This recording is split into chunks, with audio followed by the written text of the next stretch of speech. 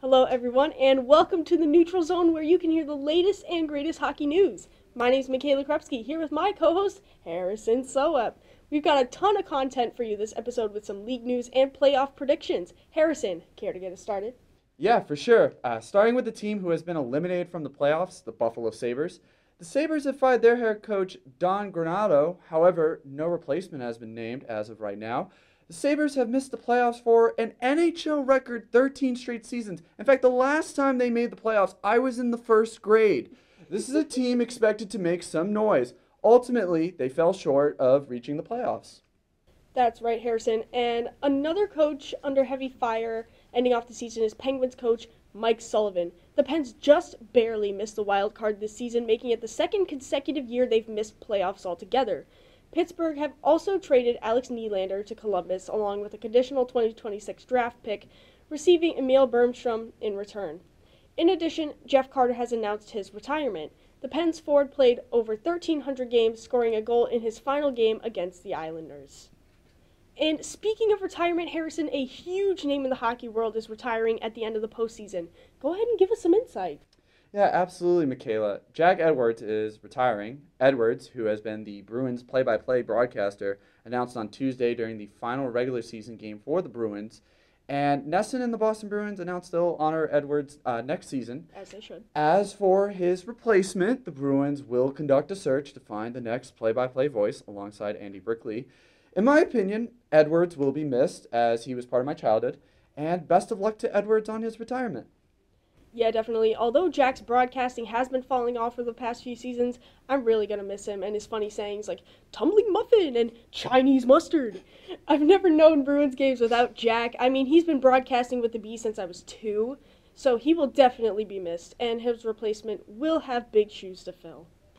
In other news, the Arizona Coyotes are packing up as the franchise has been approved to relocate to Salt Lake City, Utah for the next season under a new name. The Smith Entertainment Group bought out the Yotes from Alex Marullo for $1.2 billion. However, $200 million of those dollars will be split among the rest of the NHL teams. Now, Marullo hopes to build a new arena with the intent to buy an expansion team for Arizona and moving the Tucson Roadrunners to Mullet Arena. Now, who knows if this will happen? Only time will tell. And the Coyotes' last game was extremely emotional for fans and players, as the franchise has provided countless memories for the past 27 years in Arizona. The Yotes beat the Oilers 5-2, making their sign-off even more special. Business is off the charts in the NHL, reaching a record high $6.2 billion annual revenue. Although this is still significantly lower than the other 3 major American sports, it is possible for the NHL to bring those earnings up to $10 billion by 2030. Now, more people are discovering the game, arenas are selling tremendously at 97% capacity, and I think the Coyotes' relocation to Utah will play a part in the growth as well, especially if Arizona does get an expansion team in the near future. And this is amazing not only for the National Hockey League as a whole, but for the game as well. And speaking of record setting, Connor McDavid got his 100th assist this season. He becomes the 4th player in NHL history to get at least 100 assists in a season. An amazing accomplishment for McDavid. He currently leads the assist list over Nikita Kucherov, Nathan MacKinnon, and Quinn Hughes. Now, over in Minnesota, Marc-Andre Fleury has signed a 1-year, $2.5 million contract extension with the Wild. The goalie received this year's Tom Curver's Humanitarian Award and was nominated for the King Clancy Memorial Trophy. This may very well be Fleury's last season, as he stated, "I'm not doing this again. This is it." Now, he's an absolute legend, I will say, Harrison. Yeah, absolutely. And it's going to be interesting because the Wild also have Philip Gustafsson under their roster as well for goaltending. So I think the Wild are going to play it out and wait till the 2025 free agency, as that class is loaded with guys like Linus Ullmark and Igor Shesterkin. So time will tell, and we'll see what happens. So. Absolutely. Yeah. Now, the big part of our episode for this one is playoffs, obviously. See, the New York Rangers were the first team to clinch the playoff berth, and along with the Metropolitan Division and the President's Trophy. Harrison, I know you're really big on the President's Trophy curse. Do you think it'll happen this year? So my thoughts on this is I think the Rangers should beat the Capitals in the first round. However, I think they'll get bounced in the second round of the playoffs.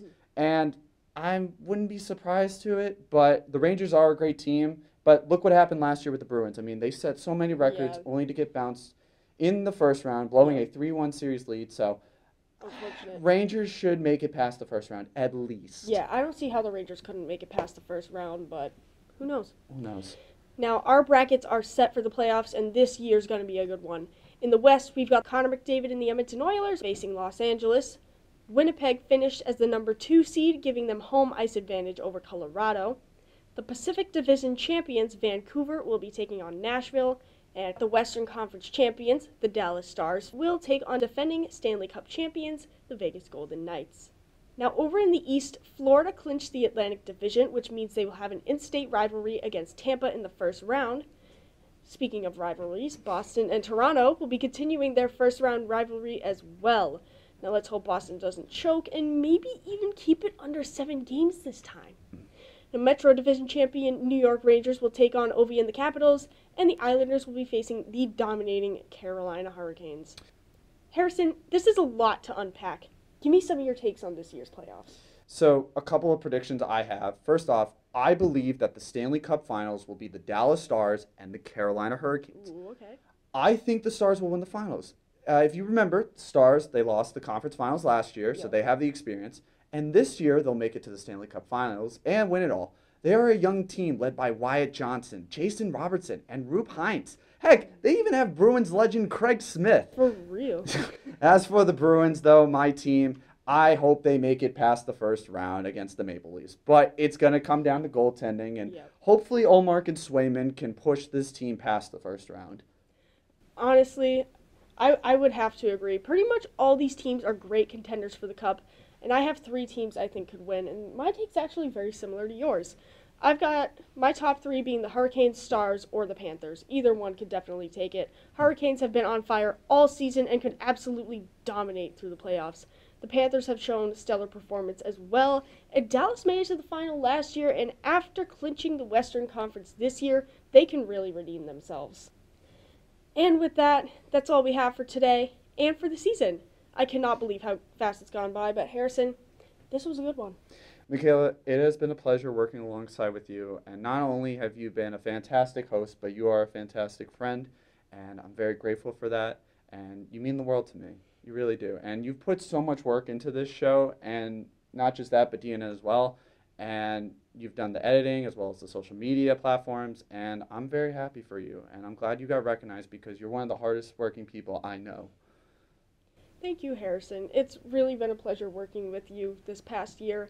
And as some of you may know, this is my last episode with the Neutral Zone and with the News Network as a whole, as I am graduating with the class of 2024 this coming May. See, I just started out as a freshman who just wanted to talk hockey, and I had the pleasure of doing so for 2 years with Andy, 3 years with Nick, and now 1 year with Harrison.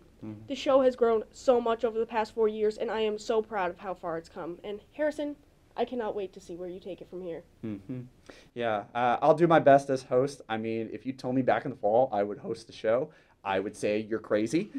I have the confidence and the team behind me here at DNN, and I'm very excited to see what the future has in store for not only this show, but for you as well, and as you're going to do great things beyond college, I'm sure. Now, Harrison, crew, viewers, it's been real. We hope you enjoyed this episode and this series as a whole. Harrison will be back and better than ever in the fall with some great content for you. But for now, I'm Mikayla Krupski with Harrison Soep, signing off for the final time from the Neutral Zone.